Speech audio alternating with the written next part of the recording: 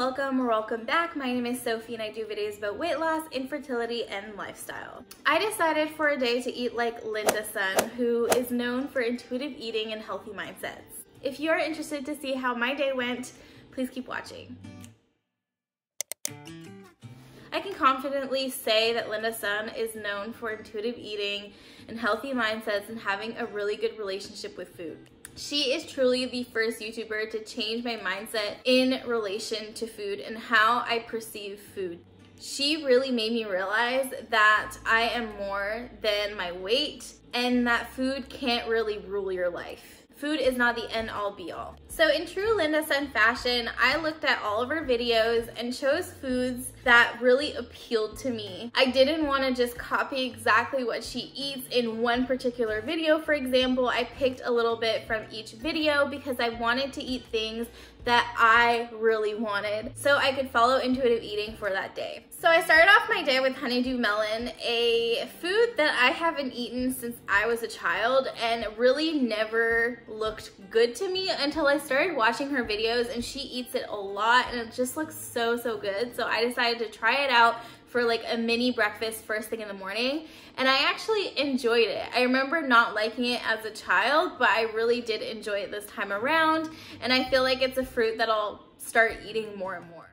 So I don't know that Linda Sun's ever had chia seed pudding, but it's one of my favorite things, and in true Linda Sun fashion, I'm eating what I saw in the fridge and really wanted. So I have chia seed pudding that I think I put to defrost a couple of days ago. It's a chocolate chia seed pudding. It is so good.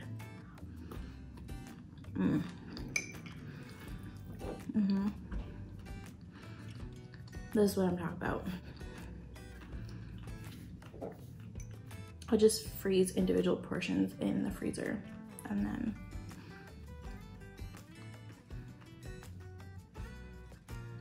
a little while later, I was starving, so I decided to make some protein pancakes. Linda Sun used to eat pancakes, I think like every day from what I could see in her videos.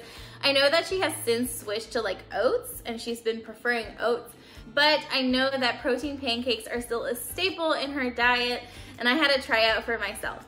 Now the issue is that I had no protein powder in my kitchen, and I didn't know that I could make her pancakes without it. So I ended up scouring the web for another protein pancake recipe, and I made that one, and I just feel like it's probably not as good as hers.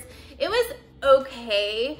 What made it better though was definitely the things that I put on top. So I ended up putting almond butter instead of peanut butter because almond butter sits better with me. And then I also put chia seeds, hemp hearts, cooked down blueberries, and maple syrup. And it was actually really good. So I did enjoy it, but I feel like Linda's pancake recipe would probably be a lot better. You know, it's not the end of the world.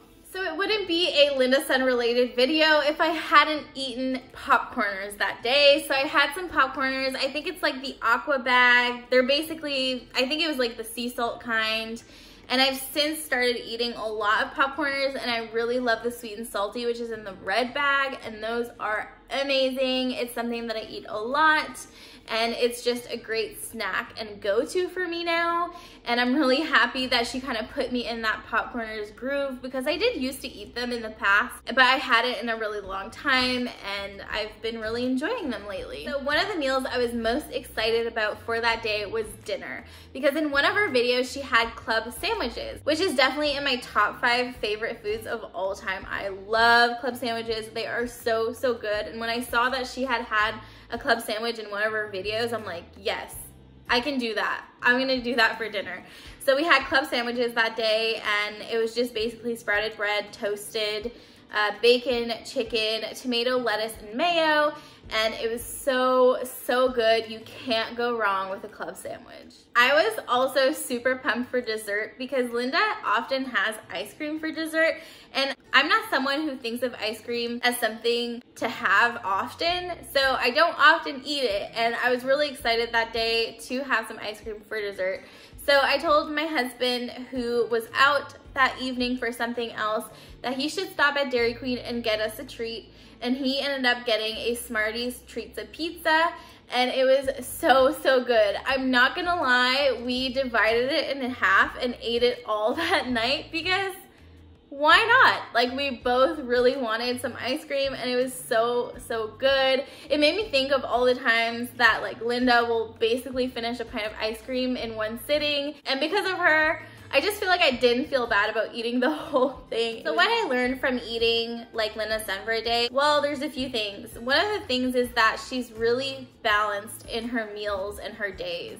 So she eats fruits, vegetables, carbs, protein, fat, everything in one day. It's always really balanced. And she just eats what she really wants, what her body wants. And I think that's a really admirable thing. It's something that a lot of people have a hard time with. I know that I do. And I think we can definitely learn from that. Just eat what you want. Just eat what your body and mind wants that day. And I think it's all gonna balance out, and that's kind of what I learned. You know, that day I had some ice cream and I had a couple of snacks, and the next day, I wanted more proteins and vegetables. So if you listen to your body, I feel like it balances itself out on its own and you don't really have to think about it. I also realized that she just loves good food. Food that makes her happy, and I think we can all learn from that and realize that there's no bad food. Cheat day, cheat meal, the word cheat shouldn't really exist in diet culture. I feel like it's just so detrimental.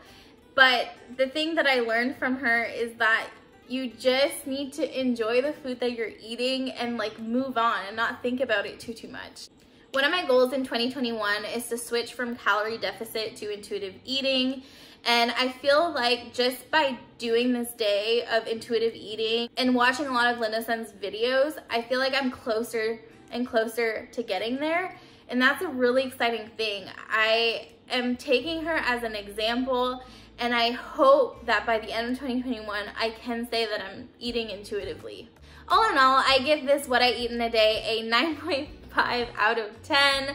I feel like the 0.5 is just because the pancakes were great, which isn't her fault. And also, I don't know, I just feel like for me, it's not what I would typically eat in a day.